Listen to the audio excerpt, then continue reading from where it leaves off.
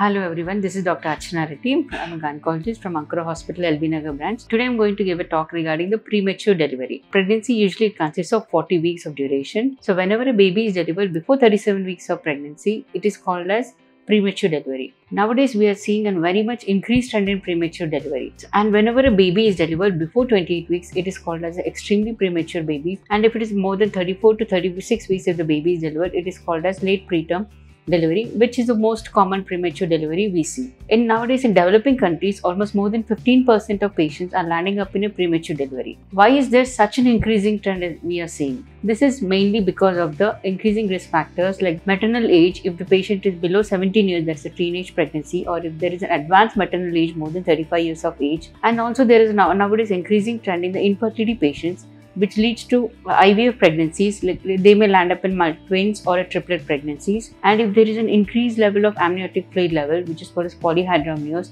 and if there is a persistent or recurrent urinary tract infections or respiratory tract infections, if there is anemia, and if the patient is underweight or there is no much weight gain during her pregnancy, and if the patient is having anemia, or if there is short cervix is there, in which we detected during the antenatal care. Or in some cases, there might be induced delivery because of risk factors involved during pregnancy, that is medical complications complicating pregnancy like uncontrolled diabetes, hypertension, any placental risk factors, or if there is no sufficient growth during the pregnancy, that is called as IUGR baby, or if there is abnormal Doppler findings which are detected during the antenatal care. Premature delivery, it can be either a spontaneous or induced one. The induced preterm delivery is the one any medical complications are arising during the pregnancy. For that reason, in view of the beneficial effect to the mother and both the fetus, we deliver them prematurely. That is usually we do between more than 34 to 36 weeks unless other contraindications are there. Spontaneous premature delivery, where the patient has herself set into a preterm labor. So what are usually the signs and symptoms we see? In pregnancy, every antenatal patient usually have some mild to moderate contractions, that is abdominal tightening, are observed. These are the contractions which we see a mild to which last only for a few seconds, and it might occur in once or 2 to 3 hours.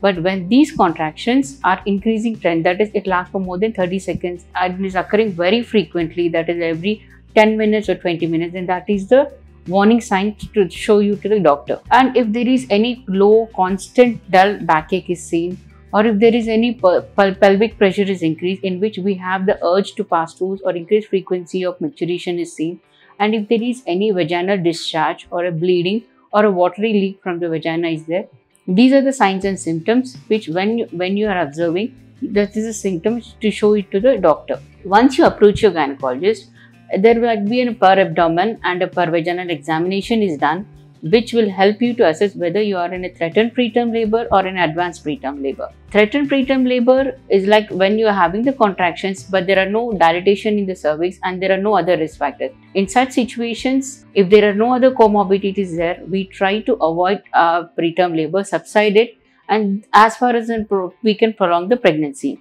In such situations, immediate admission is required. Patient has been advised complete bed rest is there, and if the patient is a working woman, the working conditions are to be changed. Her stress levels has to be reduced. Coital abstinence is avoided. IV fluids is there. Proper dehydration and proper nutritious food is advised. If there is infection source is there, we have to treat it with the proper antibiotic course, and we start on tocolytic drugs. These are the drugs which reduces the abdominal tightening contractions, and it helps in prolonging the labor, prolonging the pregnancy, so that the labor is avoided. And prophylactically we give her corticosteroids, that is the injections which we give her to improve the fetal lung maturities, because if the patient may suddenly develop into an advanced preterm labor, it might avoid the breathing difficulties which may arise later. With these all factors, if we can prolong the pregnancy till up to 34 weeks, that will be well and good. But in spite of all these preventive factors we have taken, management factors we have given, and if the patient lands up into a labor, then that is called an advanced preterm labor, where depending on the condition of the patient and the condition of the fetus, delivery can be done either a normal delivery or a cesarean section. Even though mode of delivery is not important, but if there is, the main issue is that we have to deliver the patient in a higher center where a neonatal care is available, because premature deliveries are usually they are very low birth weight babies, and even though they have an immediate cry after delivery, later they may have develop a breathing difficulties might be developed. They might have a sudden apnea, because of the preterm, they might need an oxygen support, they might go under CPAP or an ventilator support is required, which is usually observed in a neonatal care unit is there. And if the patient may suddenly develop a hypoglycemia might be there because because of the preterm, they might develop feeding difficulties, breathing difficulties, and early neonatal sepsis can be seen. Patient in very rare cases may have intraventricular hemorrhage or necrotizing enterocolitis. These are the very conditions usually we see in very premature babies. So it is better always to get a patient delivered in a higher care center so that the baby can be taken care by the neonatologist immediately and taken further, so that we can avoid further complications that might occur during the later childhood. So whenever any high risk, whenever the premature delivery is because of any high risk factors are there, we have to treat them both consecutively, both the mother and the fetus.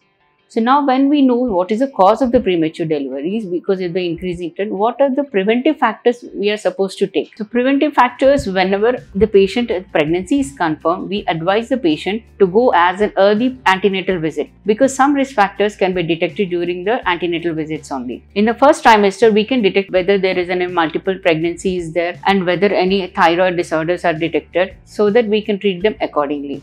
And patient should have a nice proper rest should be there, and she should have a healthy and nutritious well balanced diet should be taken. She's a worker because nowadays most working women are there, so they have to take care according to the surroundings and the situations, and they can take their help from their colleague. And most importantly, it is required that they should have a frequent antenatal checkups and regular ultrasound scans, and what are the medication has been advised by the doctor, and if there are any risk factors detected, so the test and the frequent scans and whether the medications has to be taken accordingly so that we can avoid the premature delivery. So as we see nowadays, because the premature delivery is more commonly we are seeing in an increasing trend, by taking at least some basic precautions, we can avoid the premature delivery and can have a healthy mother and a healthy baby. Thank you.